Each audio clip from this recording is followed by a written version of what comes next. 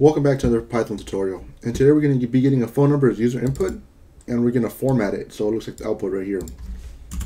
So the first thing we're going to do, we need to have a variable, and I'll just call it phone number. And we need to get like user input into that variable, so we could say int input. So we're asking the user for input. It's going to be of type integer, and we're going to store it inside the phone number. So I'm going to break this like phone number like into parts. So we're going to have the last 4 digits, the middle 3, and the area code, which would be like the first 3 numbers. So I'm going to find the last 4 first. I'm going to have a variable, and I'm going to call it last 4 numbers. It's a weird name, but we actually know what it's doing.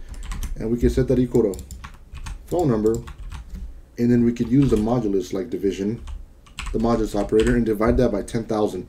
So the way we see this, look, we have 4 zeros. We're going to tell Python, look at the last 4 digits of the number and store that inside the last 4 number like variable. It's going to do its job. It's going to put 2, 1, 4, 5 in the last 4 numbers variable, which it is.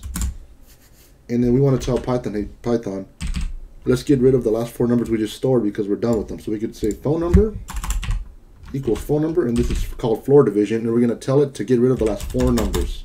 We're going to divide it by 10,000 again. So this line of code just gets rid of this. So I'm actually going to like do it. So now we have these 3 numbers. And then I'm going to have another variable. I'm going to call it mid3 numbers. Weird name, has a number in it, but we know what the variable is actually doing. And then we could say phone number. Instead of doing the last 4, we could do the last 3.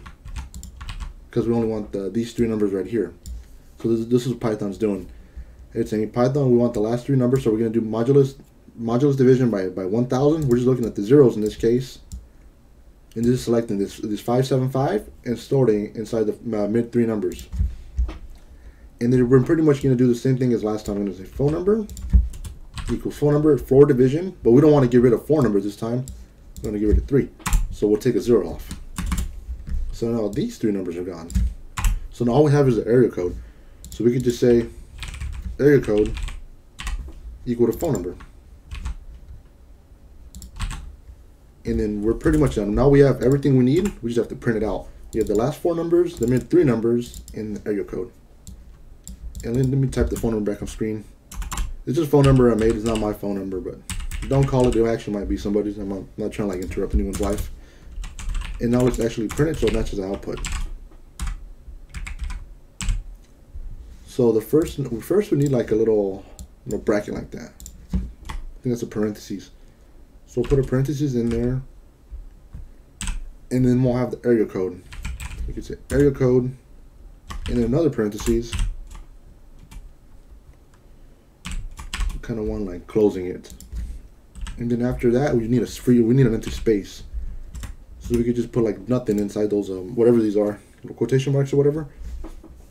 And then we need the mid 3 numbers. So we could do the mid 3 numbers variable, paste it.